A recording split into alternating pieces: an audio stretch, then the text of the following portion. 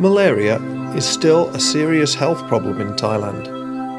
In 2012, there were over 35,000 cases that resulted in 37 deaths. Maeongson was the province with the third highest incidence of malaria at a rate of 6.12 per thousand people, and this was 32 times the country's average rate. The province is situated in a mountain range adjoining Myanmar. There are many hard-to-reach areas in which a porous border allows locals and migrant workers to transit between countries at will and outside of the control of authorities. Costs associated with sickness, including time off from work and transportation to seek treatment, depletes further poor families' already meagre incomes. Amongst certain ethnic and hill tribe cultures, there remains the belief that ghosts and ill-tempered spirits cause sicknesses. This is especially true of diseases like malaria that exhibit symptoms of chill and temperature fluctuation. Absenteeism and poor school performance due to malaria illness hinder children's hopes to educate themselves out of poverty. Malaria is thus a major contributory factor keeping people trapped in a never-ending cycle of poverty.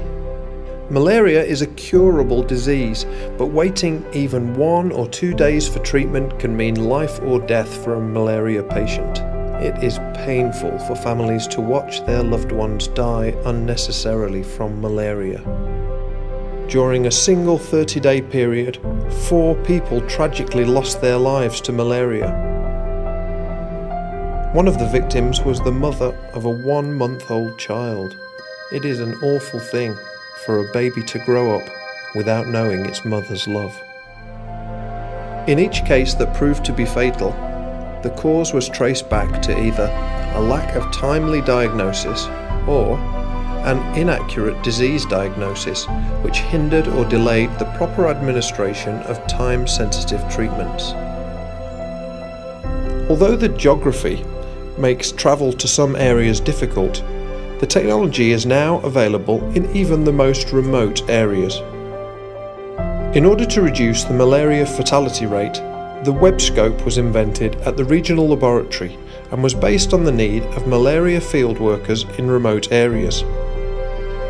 The first system of Webscope was aimed to enable real-time microscopic consultation of difficult or equivocal diagnostic cases.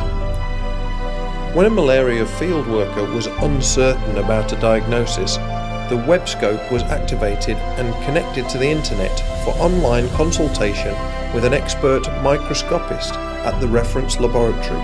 Patients then received treatment following the conclusion of the consulting discussion.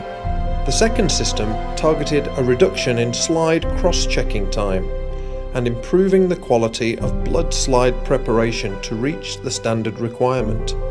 The results of this new system being implemented were dramatic.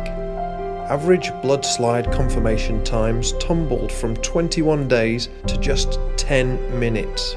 The problem of poor blood slide preparation was solved. All blood slide preparation met quality standards which reduced malaria microscopic diagnosis errors. The accuracy of blood slide examination rose to 99.9% even with low parasitemia. The Webscope has been used for health education to increase awareness of malaria patients on the importance of adhering to drug dosages and to return to the malaria clinic for follow-up checks and guidance. Allowing the patients and their relatives to view the examined blood on monitor screens helped to dispel belief in ghosts and spirits.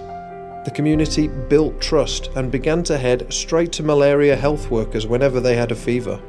They also started to more keenly participate in malaria control activities, such as using mosquito nets and allowing the inside of their homes to be sprayed with insecticide. 100% of community villagers were tested for malaria in mass blood surveys.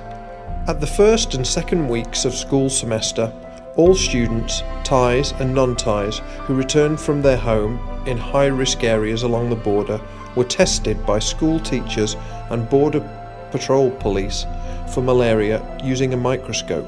Health education in schools was also set up using the Webscope. It increased students' attention and understanding about malaria.